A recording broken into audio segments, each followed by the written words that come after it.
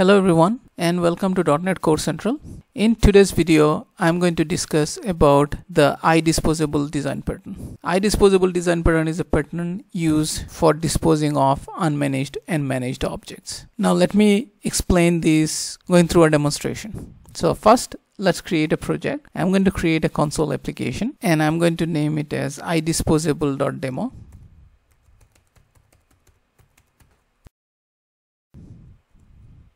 Now, once the project is created, let's consider a situation where we have a service proxy which connects with an external service and makes multiple calls. Now, for service proxy, we need to use a HTTP client. An HTTP client is something which has a dispose method implemented, meaning it deals with some unmanaged resources. Hence, dispose should be called. Now, for doing that, let me create a class. Let me name it as service proxy. In a real life scenario, the class name is obviously not going to be service proxy, but it will be something specific like Google search service proxy or something like that. Now let's consider this function has two methods. And for simplicity, I'm keeping that void, but in a real life scenario, they will have some return type. So first one, let's say is get, and second one is post.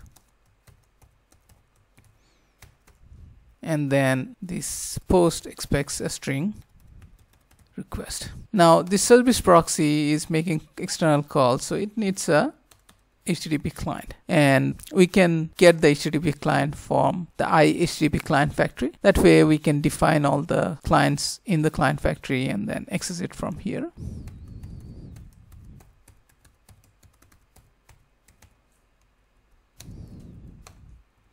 Now HTTP client factory is part of Microsoft.extensions.htp. So what we have to do is first we have to add the NuGet package. Because this is a console application, it is not available out of box. For ASP.NET application, we don't need to add that. So if I say Microsoft.extensions.http and let's install it. Once installed, I can add the namespace system.net.http. Now let's declare a private read-only HTTP client here, and let's initialize it inside of the constructor. So we can say HTTP client equal to HTTP client factory.create client. So we got the client handler. Now what we can do is we can do a HTTP client dot get async equal to, and it takes an URL, and then here we can do equal to HTTP client dot post async, and which takes an URL and an HTTP content, and for this one we can give a string content and pass the request as the request string. This is never going to work, but this is just to show how we are going to implement the IDisposable design pattern. Now the HTTP client is what implements a dispose.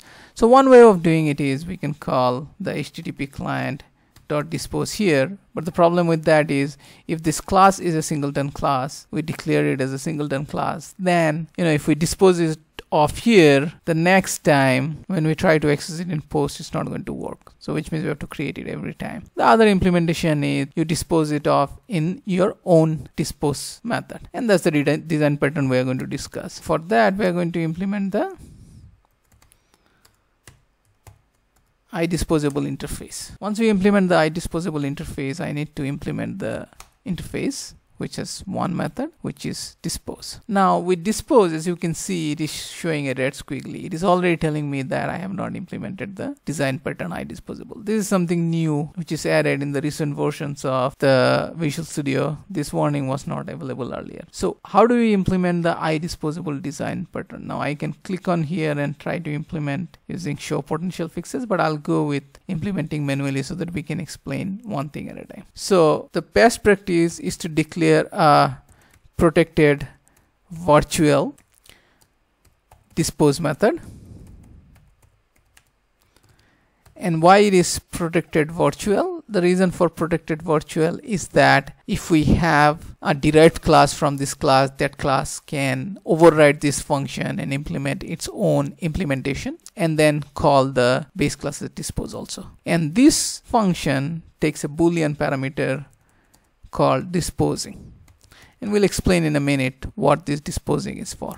Now here inside of this, we want to ensure that if an object is disposed, it should not be trying to dispose the disposed object again and again if the dispose is called multiple times. So we need to protect that, and that can be protected via simple variable here. So we can declare a private bool disposed, and then here inside of this dispose method we can say if disposed, then return,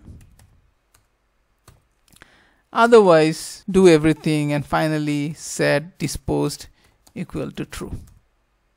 So first time when it comes in it will execute, but second time onwards it will just return, which is the right thing to do. And here we're going to call dispose as true. Now why we are calling dispose as true here? It's because we are going to use this variable disposing to determine whether we want to dispose a managed object or an unmanaged object. So if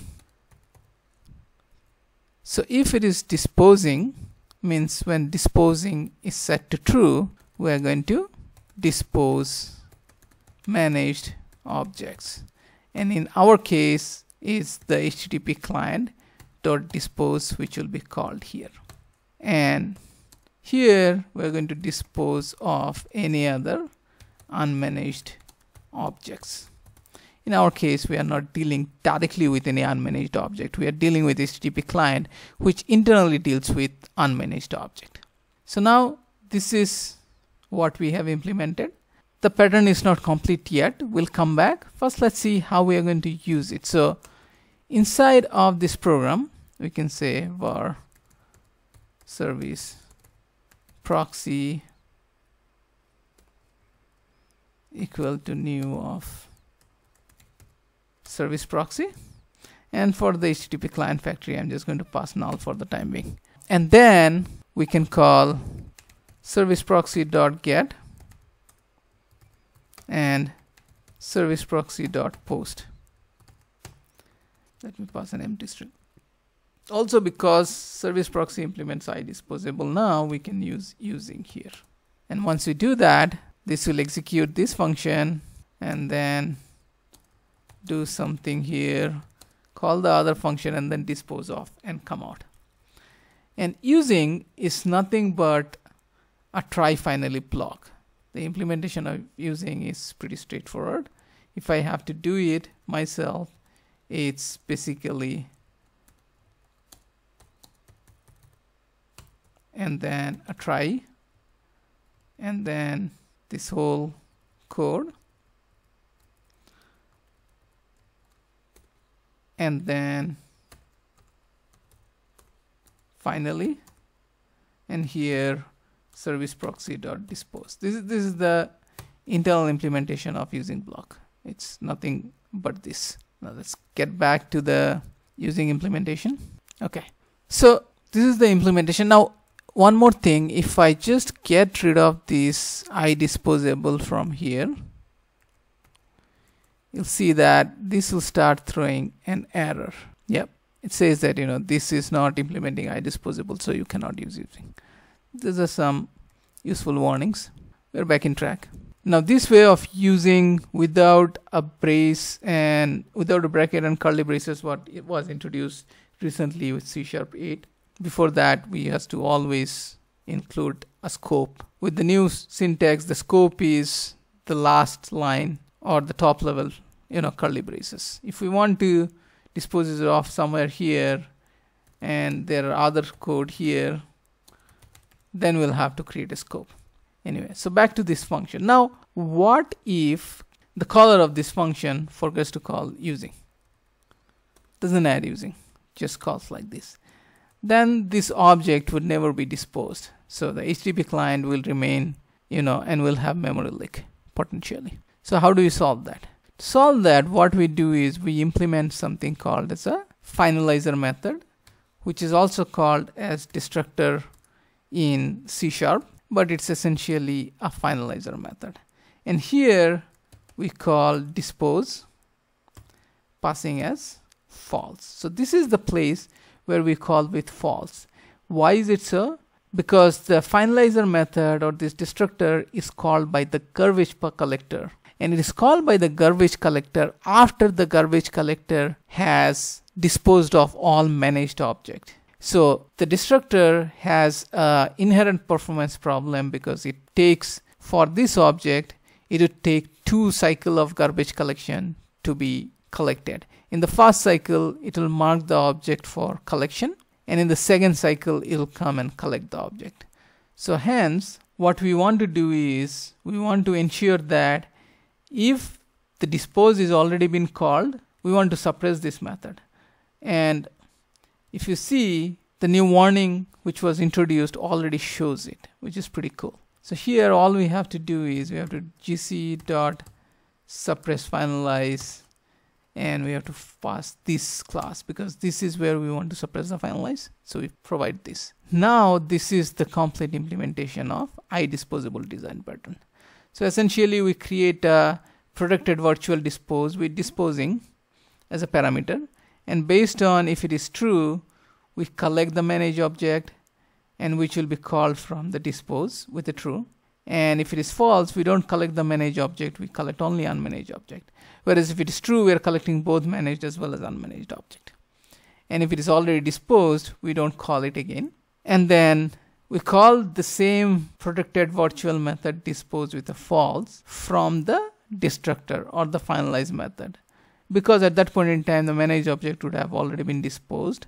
So we want to dispose only unmanaged object. And also we implement the gc.suppress finalize inside of the IDisposable method dispose, so that if dispose is already called externally, then we don't want the garbage collector to go through and try to call finalize on this method. So that's all I wanted to cover today. If you like this video, please give me a thumbs up. And if you have been getting value out of my channel, please subscribe to my channel. And thanks so much for watching this video.